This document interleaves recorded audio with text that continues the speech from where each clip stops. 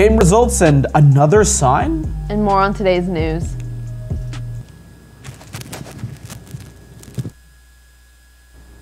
Please stand.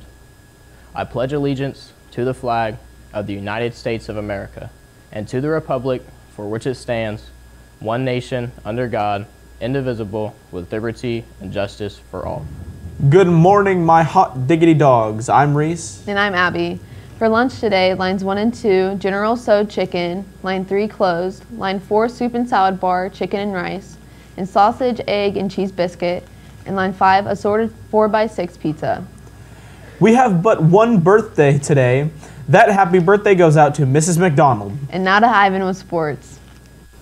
Good morning, Frankfort High School. For sports today, the tennis team had their first match against Danville. They fell 4-1. Chase Thomas was the only one who won the team point at 3 singles. Chase did a great job in the third set singles.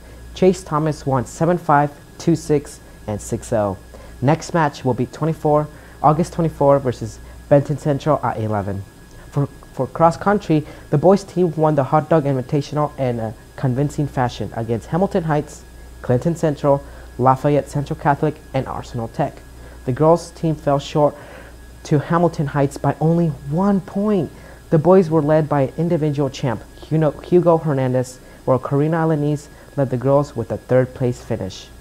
For girls golf, we did not receive the scores by the time of our broadcast, but word is out that they defeated Taylor last night. Congrats, ladies. And now for a special video with Emily and Sydney about the football game tonight.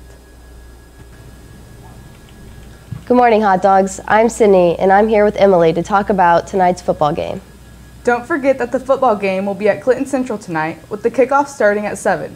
The student section theme will be neon, so make sure to wear your neon and come cheer on the hot dogs. Finally, be sure to follow the student section's Instagram page at FHS_student section 2K19.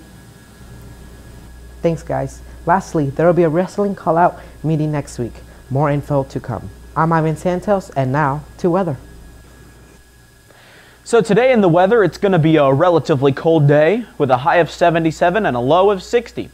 Less than 10% chance of precipitation all day. In Italian news, it's still 90 degrees there. Global warming.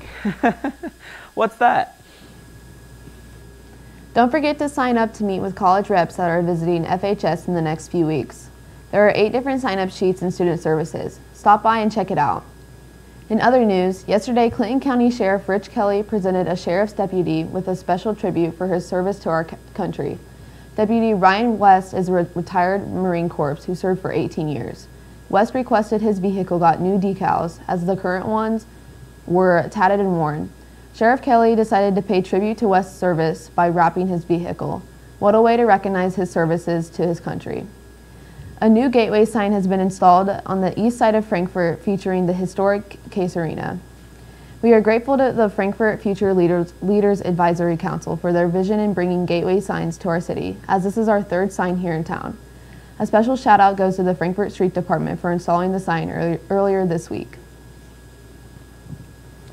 That's it for today's news. Don't forget to hit that like button and subscribe to our YouTube channel. Happy Friday, hot dogs.